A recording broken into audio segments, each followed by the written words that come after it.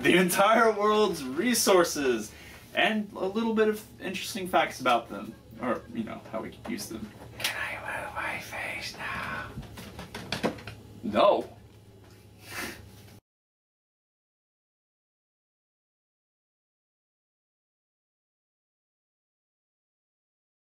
Good morning! Good afternoon! And good night! I'm ELROY. Haha. Beat me to it. I'm Fuzzy, and we are your host on ESP12. We're not really. No, Don't sue not us. really. No, Anyway. I didn't say the N. You just did. You ruined everything. Damn it! I mean, Entire world's resources. Well, essentially.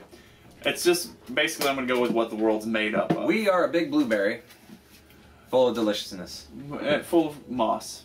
And we're related to every single bit of it. We're a moldy blueberry. Well, thank you. It took me a while to get that mold. And we're just like the parasites rolling around on it and eating its stuff. We're keeping Anyway. it nice and clean and destroying it at the same time. We're not keeping it clean. No, Alright. Unfortunately. Earth's geosphere, or the solid parts of it, is 90% of it's made up of iron, oxygen, silicon, and magnesium. Mm-hmm. And normally you wouldn't think of oxygen being part of a solid thing, but oxygen makes up most of the elements. I was gonna say that really depends on, because you know it's in a gas form and whatnot. Yeah, it's not necessarily a gas form. It can be used made into Well, yeah. solid, like crystals and stuff can be oxidized, have oxygen in them. Mm-hmm. All right, so oxygen makes up about 30% of Earth's mass. Silicon makes up about 15% of Earth's mass. Iron makes up 35% of Earth's mass, and magnesium makes up 13% of its mass. They're the four major elements, and they make up about 93% actually. And then you have a bunch of like I think there was like 80 or 90 whole elements together that make up the Earth, but I didn't go over all those because that would just take forever. He just picked out the ones that he liked the most. No, I picked up the largest quantities, which made up most of the Earth, and that was those four. But Which makes sense. I thought that was pretty cool to know. That's a little good knowledge there. So trees also make up a good portion of what's on the Earth. And I'd say there's estimated, this is an estimate because obviously we don't know how many trees exactly, but it's estimated about 5 trillion or so trees are on the Earth. Well, from what I understand, like there's a place somewhere in mid-United States where they actually grow specific trees because they grow really fast, like they genetically change them. Mm-hmm. So they can grow and then we can cut them down and use them for wood pellets and stuff like that, instead of actually just destroying all the forests and whatnot. Well, I'm going to go over what we could do by destroying the entire forest. Oh, did you know, like, if there was no more sunlight, Okay, yeah, that's good. Okay. Go ahead with that. or no more trees in general, apparently, like, we could still live on the Earth and still have air for... 10,000 years. Yeah. Yep. I knew that. That is amazing, the amount of air that we would still have. Unfortunately, without no sun, we would die from freezing. Cold. Yeah, we would. So, well, not necessarily, but I mean, it would be really cold. If we were able to like dig into the Earth and use its thermal generated heat, then we would probably be fine. It'd be freezing for a little bit. Oh yeah, no doubt. And then we would just die, essentially. But okay. So the trees, there's 5 trillion or so. It takes, this is an interesting little thing, it takes 102 trees to make a 2,000 square foot home if it's made out of wood. Really? Yep.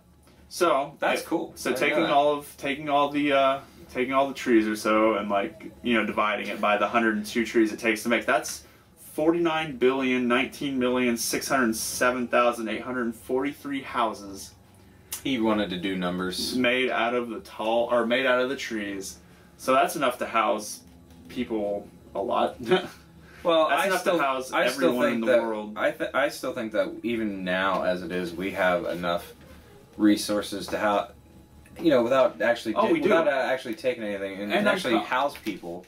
Take care of our you know, our own humanity, basically. Yeah. So there's enough here to house every single person, man, woman, and child alone. At least like freaking 5 times over. What you mean for the? And that's not if you took away all the trees. Yeah, if you took. Well, I'm talking about just like as is right now. Well, that's why I'm saying it would only take. There's only like what 8 billion people, so that would just take down to 40. That'd take us down to like 41 million. 41 billion possible houses instead of 49 billion. Right. So that's not taking a lot of the trees away. That's still enough to house it. It's just amazing how much we have. And just so you know, if we were to fill America with those houses, like all of them, all 49 billion, okay, there would be enough to cover America all the way 4,900 times. Holy, you mean like from top to bottom, not just a straight line? No, these are like squeezed together, like houses all together. It would take 4,900 times to like it would cover America 4,900 times. Like the whole thing. The whole thing awesome. of America. That's pretty amazing. Crazy. I wonder how many times it go around the belt of the Earth. I don't know how many times you go around the Earth. I just did the square footage for the United States, and then the square footage for the houses, and that's pretty cool. Together, yeah. That is pretty cool. I like that. And this is sad too. Fresh water. There's 6.52 million trillion gallons of water, fresh water, on Earth. That's sad. That's approximately 81,500,000,000 gallons of water, wait for it, per person on the planet. Wow. Yeah, but you know the bad thing is? What's the bad thing? Us. Yeah, we're terrible. With us doing the fracking and whatnot with the water, it's like taking it's causing the seepage of natural gas to go in and destroy our natural resources for water. Places that near us actually can like turn on their water faucets and light it on fire. They can't even bathe in it. I know, that's ridiculous. Because we're stupid, and they won't do anything about it because they're like, oh no, fracking doesn't do anything. Bull, you know what? Honky. Bull honky. Bull honky. So yeah. Well, I mean, still, that's a lot of water per person.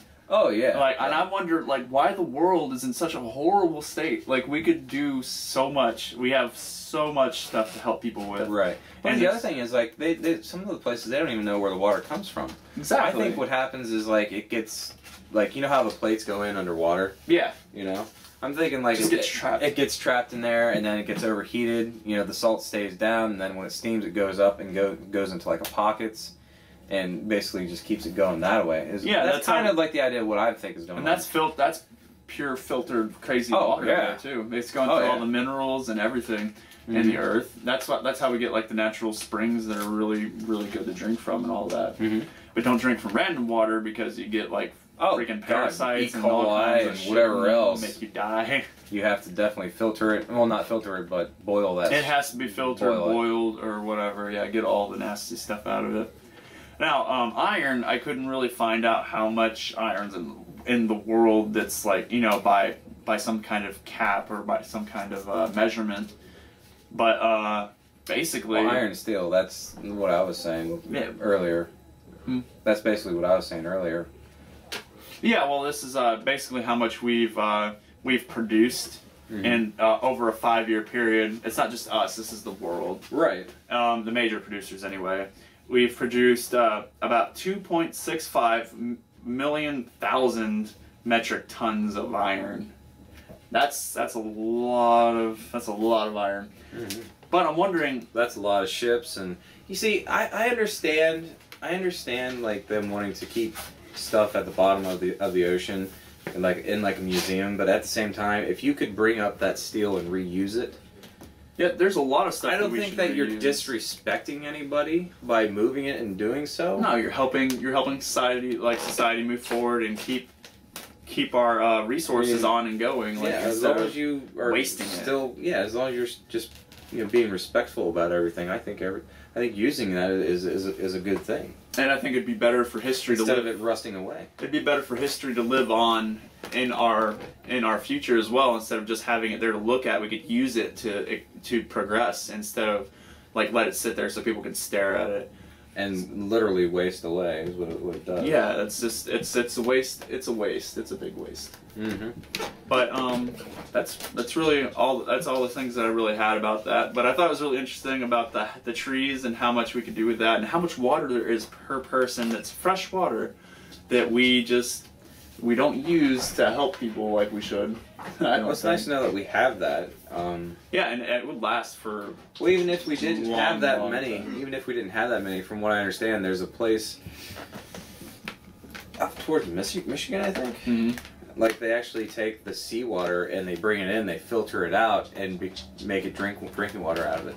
Yeah, filter out all the salt and everything. That'd be really good, and also it'd be cool to use like the oceans, like the salt water, as like an energy source as well, because they could take the salt. Of the tide. Yeah, well, and the salt, like it actually can create energy, electro something. I forget what it's called exactly. It's hydroelectric. Yeah, basically. But I'm not talking about the water like flowing and pushing the little thingies. The turbine. Yeah, the turbine. Well, that's what they're doing in that one place. Like they got a big opening, like I think it's a bridge, and underneath there they have those turbines there, and with the tides, it powers everything. I was talking more along the lines of, you know how you can put like a nail inside of an apple or something. And like you can use that to like basically turn on a light or a potato. Yeah. So basically it's like that, but with seawater. Yeah, because instead. of salt being a conductor. Yeah.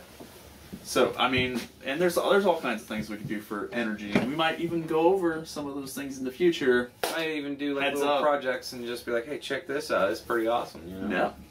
So that's future plans. But you know, we've got to get the funding for it, unfortunately. So we're working on it. Yes. We're working on it. So. Like, subscribe, and, you know... Like and subscribe. Thanks for watching, and again, good morning. Good afternoon. And good night. I'm a happy, happy princess.